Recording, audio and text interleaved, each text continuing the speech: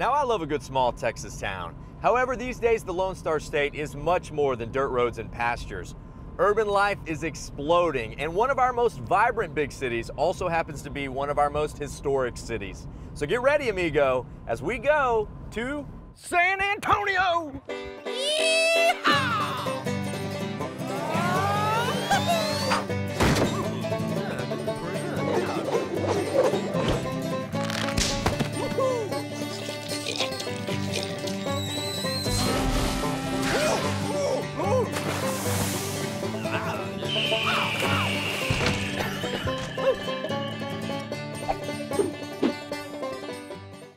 This episode was made for y'all with the help of our awesome partners. Check the caption for more info.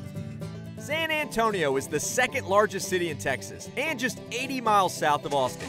It's also a short day trip away from countless towns in Central and South Texas. Now, when most people think of San Antonio, they think of two things: the Alamo and Tex-Mex. Well, today, we are not going to the Alamo. I'm sorry, Davy Crockett. Oh, Alamo. And we're not eating Tex-Mex. I'm sorry, Mariachi Chet. Hey, pobrecito. But what we are doing is seeing a different side of San Antonio that all starts just south of here. And that side is the Southside. Just a short drive past the downtown San Antonio we all know and love. Just a stone's throw from the hemisphere, but that's far enough to skirt the tourist masses and find yourself immersed in the local flavor of Southtown. This is where all the cool kids hang out. For decades, Southtown sat almost abandoned. That is, until the artists and entrepreneurs discovered the hidden charm and, well, cheap rents of the area. And from that moment on, Southtown has never looked back. And the catalyst for this micro-renaissance came from our first stop, the Blue Star Contemporary Arts Center. And this is its director, Bill Fitzgibbons. Welcome to Blue Star Contemporary. Blue Star started back in the mid-'80s. In fact, they opened in July of 1986. No air conditioning, 100 and something degrees. And they were, they were hoping that a couple hundred people would show up because this was a little bit rundown area. So what happened was over 3,000 people came to the opening. A few hundred, few thousand. Exactly. And we've been there ever since. So we've obviously caught Blue Star at a transition. But that's one of the coolest parts. They're always changing things up. Today they're getting ready to show off the quirky and downright hilarious works of San Antonio native Gary Sweeney. It's amazing what art can do to transform a community. And it has definitely worked its magic in Southtown. But I don't just mean contemporary art. Folk art can be just as powerful. Welcome to Son on Hell Folk Art. It's somewhere between a high-end art gallery and a Mexican border town nightmare. But all in good fun. Hello! Oh dear, you are stunning. Oh, I'm all flushed. Oh, I am beautiful, aren't I? With curly hair. I even forgot to wax my mustache. Oh man, I could do so much with these costumes. And this monkey. All of Southtown is equal parts tradition, equal parts progress, even down to its food. This is El Sol Bakery and Bistro, a modern spin on a classic panaderia. The concept of owners Teresa and Mauricio Romero. We have kept the traditional design of the Mexican bread, but we've given it a twist. We do it in a healthy way. Whole grain, no preservatives, no animal fat, and none of our bread is frozen. So it tastes great and it's healthy? Are you kidding me? It's heart healthy, sweet tasty. Yeah. That's our motto. Fantastic. A panaderia without lard? Who ever heard of such a thing? Yeah, I think I'll just take this right here. Yeah, right there. take it along with you. Crew, can y'all help me out with some of these right there? And while it all looks great, I'm a sucker for tradition and bright colors. Nothing like a mid-morning pink concha y espresso. Man, that's good. Now to take some for the road. Now, of the 3 or so districts that make up Southtown, by far the most grand and most exquisite was settled by a group most don't associate at all with the Tex-Mex flavor of San Antonio, the Germans. This is the King William District, or Kaiser Wilhelm, once known as Sauerkraut Bend. Many were the titans of industry here in San Antonio and built homes to match their fortunes. One of the most immaculate just happens to be open for tours. This is curator Meg Nowak. Welcome to Villa Finale. Thank you. This house was built in 1876 by Russell Norton, an Englishman who lived among Germans here in King William. But the most important owner that we talk about now is Walter Mathis, who purchased the house in 1967. And we'll learn a lot more about Walter Mathis when you tour the house with me. Well, let's go. So come on in. Donated to the National Trust in 2006, Villa Finale is something special because anything that requires booties is kind of important. From the rugs on the floor to the chandeliers on the ceiling, Villa Finale is filled with items of antiquity. Lots of items. There are 10,000 objects in this house. And they are unmoved from the day he died, which was in 2005. Okay, so nothing's been touched. This is how he lived? Yes. Sort of inside of a museum. Yes, yes, as he intended. A home museum of very, very curious things, which give a glimpse into the curious nature of their owner. Spanish colonial retablos, enough to fill a room. But this could be someone's legitimate full collection, yes. And he put it on one wall. Yes, over a piano. Mr. Mathis was indeed a collector of, well, collections, weaponry, shaving mugs, and rare musical instruments. This is a deluxe violano virtuoso. How cool is that thing? There's really something for everyone in this house. The whole house is full of eye candy. It's a real experience. Right, exactly. It is an experience. How did he read the ones on the top shelf? He didn't. Okay. No, because he's converted his library ladder into an easel, as you can see. Interesting guy for sure, with a very interesting fascination with a certain French emperor. He said in an interview, if the house were burning down, he would save one item, and that was the Napoleon Death Mask, which is over on this side. Napoleon Death Mask? Yes. But this actually was taken upon Napoleon's death in 1821. So it's quite something. This is a little bit creepy. It's almost too lifelike. Well, it's death-like. There we go, better word. Yes, Mr. Mathis loved collections, but the largest items he ever collected were homes. At one point, he owned 14 homes in the King William district, which he sold to other conservation-minded folks, saving not just the homes and the district, but the very history of San Antonio itself. Gosh, part of me thinks he would have loved to have lived in a different era back. I think so. Well, he was raised by two very Victorian women, and I think he really liked that. It was a great appeal to him. Well, I'm glad he lived, when he did, to collect this collection for us to come and look, because it is just phenomenal. Sometimes it just takes eccentric people to do something as amazing as save history. Now on to another historical building of Southtown, but for a very different reason. After much soul searching, I've decided it's time for me to enter a convent. For lunch, I'm not giving up day tripping. This is convent-turned-restaurant Liberty Bar, which for 25 years inhabited this old house, but now has some new digs in Southtown. And this is its owner, Dwight Hobart. But it seems like you moved from one old cool place to another. Was that a tough move to make? It was a tough move. Ultimately, it was easy because this place had its own character. It's a kind of neo-Baroque fantasy. It looks like something that Walt Disney would do if he had joined monasteries, which couldn't be more a part of Southtown. And this building has been since it was built in 1882. So tell me a little bit about the food you guys are serving. How would you describe it? Well, our motto is serious food, and that's pretty much the story. It's American cooking from New England through the southern United States, all the way into the interior of Mexico. Okay, it's quite a region to cover, but I like it. It is. It's authentic. We bake all of our own bread. We bake our own pies and cakes. We crank our own ice cream, and we make our own pasta. As the motto says, that's serious food.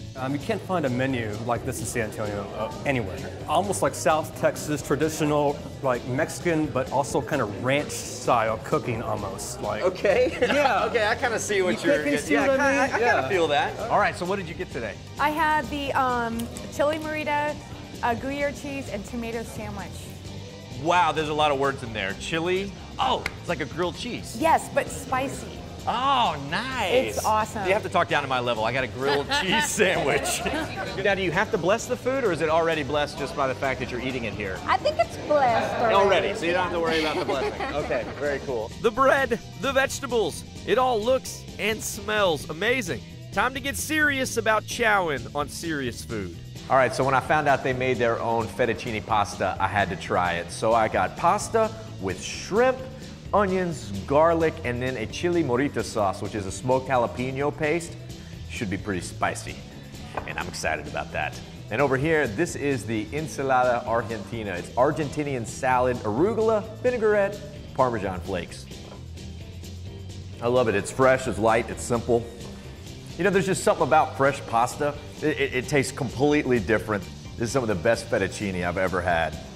And the shrimp are perfectly cooked and spicy. I love the old place of Liberty Bar, but I gotta say, I like the new place just as much. And with food like this, they can go wherever they want to. I'm still gonna eat it. All right, so I'm about to do something I don't normally recommend. Biking. Immediately after lunch. Push it too hard and you'll be revisiting everything you just ate. However, here in San Antonio, they make it super easy to bike anytime. All you gotta do is hop on a B-cycle, even in boots. B-cycle is San Antonio's bike share program. A simple fee gets you a bike all day. I'm heading out from Roosevelt Park and heading south of Southtown, down the San Antonio River. San Antonio has done an amazing job renovating and beautifying the river, well beyond the traditional downtown Riverwalk. After all, the river is the reason San Antonio exists. The Spanish chose this location to settle some of Texas's first missions. Now, you already know about Mission San Antonio de Valero, aka the Alamo. But what about the other 4 missions of San Antonio? Well, we're about to learn, starting with Mission Concepcion. Park the B-cycle and let's head in. We now interrupt this programming to remind you to like and subscribe. Now back to the road. Okay, so this is Park Ranger Tatum Weeks, and she's going to tell us a little bit about where we're standing right now. Well, you're at Mission Concepcion. Oh, it's beautiful. The best preserved mission site here in the National Park here in San Antonio. So why so many missions packed into this region here? Yeah, we have 5 missions just 3 miles apart from each other. In the late 1600s, early 1700s, the San Antonio River is the only constant source of water here in this area. Water's very important in Texas. Is vital. The Spanish missionaries are sent here to do the colonization work of the Spanish Empire. They are here to make the American Indian of South Texas into Spanish citizens. Not a simple task, but the Spanish knew that to control the New World, they needed to control the people and make sure that they followed Spanish rules, of which there were 3. All rise for the rules of Spain. Número 1, speak a Spanish. Número 2, get a job. Número 3, be Catholic. And that last rule is why they built such beautiful churches. Now, this church is really the closest one we have to what all of the churches really would have looked like. Nothing here has ever fallen apart. Our dome is original, and the bell towers, which are down there, those are original too. Oh, amazing. So this has seriously withstood the test of time. It's the best preserved site here in San Antonio. And it would have been painted like this? Exactly like this. You know, all of these missions would have been painted. I call it a big old advertisement for Catholicism out here in the middle of the frontier. Remember, these Franciscans didn't have neon, they had fresco. Aha. But what's neat here is you get to see the original pattern of the church. They scraped away layers and layers and layers of old plaster, and they found the original pattern. So we look as close to our 1750 version as possible. Amazing. And this is still in use today? We are all active parishes here in the National Park. We have 4 churches within the National Park that are still active sites. Wow. Still have their own congregations like they've had for 300 years. Amazing. So Concepcion is the best preserved mission. But now it's time to head about a mile downriver, Mission San Jose. You know, I had to ride the bike, but it looks like Tatum found a car. Hey, Chad, I beat you. All right, yeah, rub it in, Tatum. I know, ha ha ha. Well, hey, welcome to Mission San Jose, the largest mission in North America. We are considered the queen of the missions because of our size. Wow. And one time we had over 400 native people living here. So largest in terms of population or in the size of the grounds? Size of the grounds. We're a 6-acre compound. Wow, well it looks like it's in great shape. I mean, is most of this original? Oh, I wish. So we're going on about 300 years here. So if we were original, our walls would be in great shape. Okay, okay. We were restored in the 1930s by the Works Progress Administration. But one thing the wall does is it sort of blocks out the outside world, and you can really sort of look 360 degrees and feel like maybe you've stepped onto the original mission ground. Absolutely, and that's what it's supposed to do. One of the many reasons Mission San Jose is so popular, especially for weddings and wedding photographers. And the inside is just as stunning. So this is San Jose's retablo. Wow. It's pretty massive. Pretty impressive. It is. I mean, it's it is beautiful. sparkly and beautiful, yeah, and freshly painted, you know? Yes, it is. Very freshly painted. This retablo was added about a year ago to this church. Okay, so it's fairly new. It is. This is for today's parish, most definitely. And I think the gold is also to celebrate the fact that this church is known as, well, the queen of the missions of San Antonio. So you gotta have a little gold for the queen. She needs a little gold in her crown, she gotta have a little gold, a little bling. Wow, I am impressed. And there's still 2 more missions downriver. The next is Mission San Juan, which paints a much more rustic picture of mission life. It's also the only San Antonio mission with a known and designated holy burial ground. You know, it is sad to think about, but death was actually a huge part of mission life. There were years when as much as 70% of the native population was killed by disease. Diseases carried over from the very missionaries that sought to help them. Now, even further down is the Spanish Aqueduct, a national historic landmark in its own right, used to carry water from the San Antonio River to the mission and its crops. Which brings us to the last mission, Mission Espada, which was actually the first mission in all of Texas when it was founded out east near present-day Palestine. Not just the Alamo, but all 5 missions of San Antonio are an amazing part of our Texas history and an absolute must-see for every Texan. Now, while we're down south, it's time to see another legendary part of San Antonio. Not exactly historically legendary, more like urban legendary. The haunted ghost tracks of San Antonio. Why are they haunted, you ask? Well, let me tell you. Flashlight.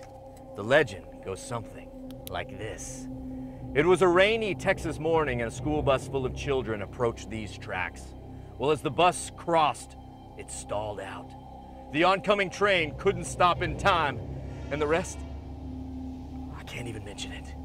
But to this very day, the ghosts of those little children come out to protect anyone that stalls near the tracks, pushing their car over the tracks to safety. And we're gonna try it right now. Are you ready, crew? Here it goes. All right, we put the car in neutral. We stop the engine. And let's see. I'm not pushing the brakes. I'm not pushing the gas. I'm not even holding the steering wheel. And we are definitely moving. This is freaky, guys. Something is happening. And we're speeding up as we get close to the tracks. I'm pretty sure that we're going uphill. This is weird. Oh, wow! We just went over the tracks and the gas wasn't on. I wasn't pushing anything. Something happened, guys. I don't know what that was, but that was all kinds of freaky. Okay, and here's what you do next. You actually have to get out of your car, you go to the back, and if you bring baby powder, you can actually find the fingerprints of those little children. Oh my goodness. Oh, there's definitely handprints back here. Oh, this is freaky, and there seems to be some sort of message here. Wash me. Wash me? Wash me? Really? Funny kids, wash me? Oh my gosh, this is ridiculous. Taunted by ghost children. Not what I had in mind.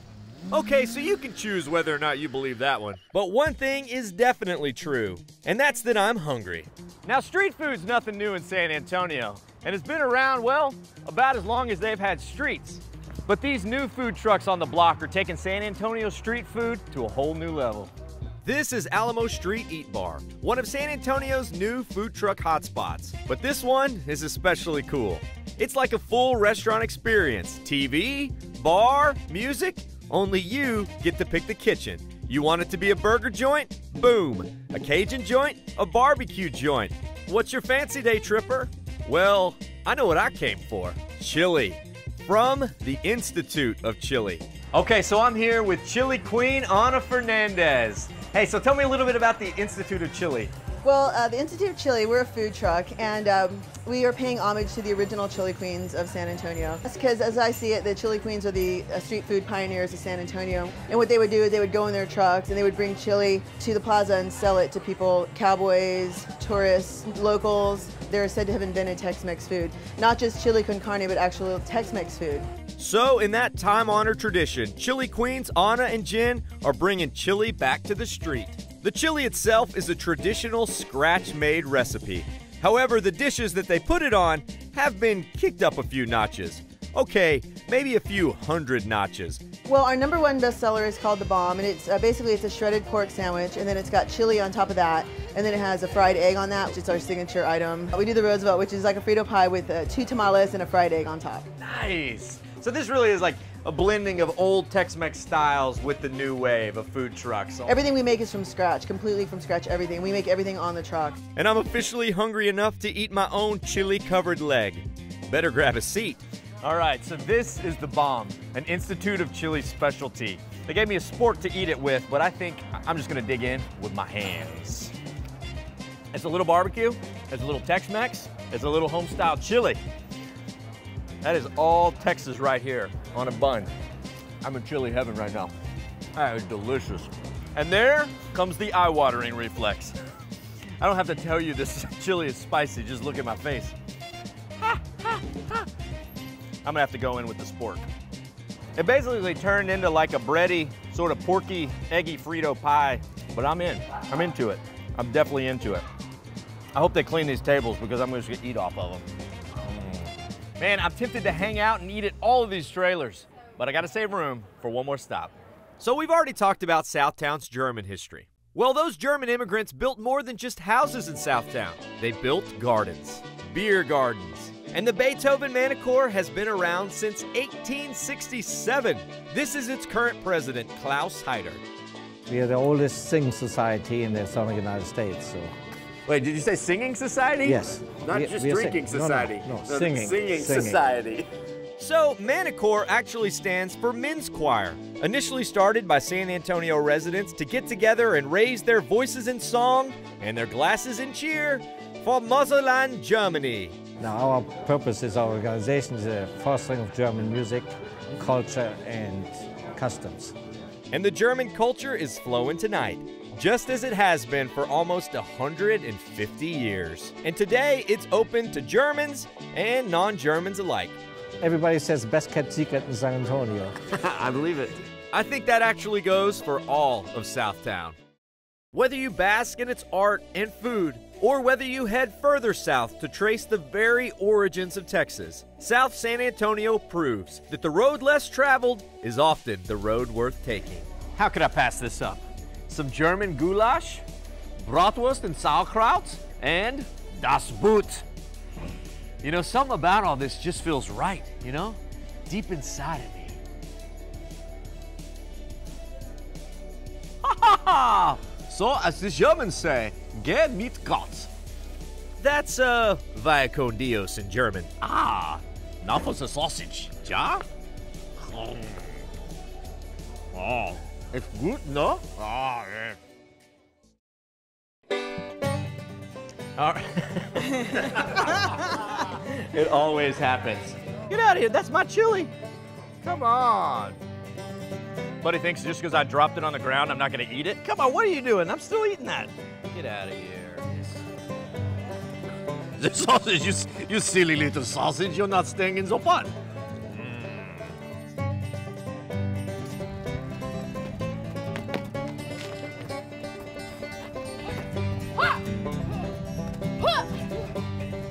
Why, you ask? Why are they haunted? Well, let me tell you. All right, try it again. Try it again. And a school bus full of children approached the approach. Dang it! Well, the oncoming, and suddenly, in a crash of fury and metal and bloody children, well, it was two close, late. Dang it! Just up ahead are the haunted ghost tracks of San. Stop, dude. All right, ready? Howdy, y'all. Follow along with my adventures at Daytripper on Instagram and at the Daytripper TV on Facebook and YouTube. Or head to thedaytripper.com for travel guides, past episodes, and info on our mobile app and Team Daytripper. This episode was made for y'all with the help of our awesome partners. Check the caption for more info. Howdy, y'all. Chet the Daytripper here. Thanks so much for tripping with us. Remember, while you're here, like this video, subscribe to our channel so that we can stay out there on the road and keep on tripping.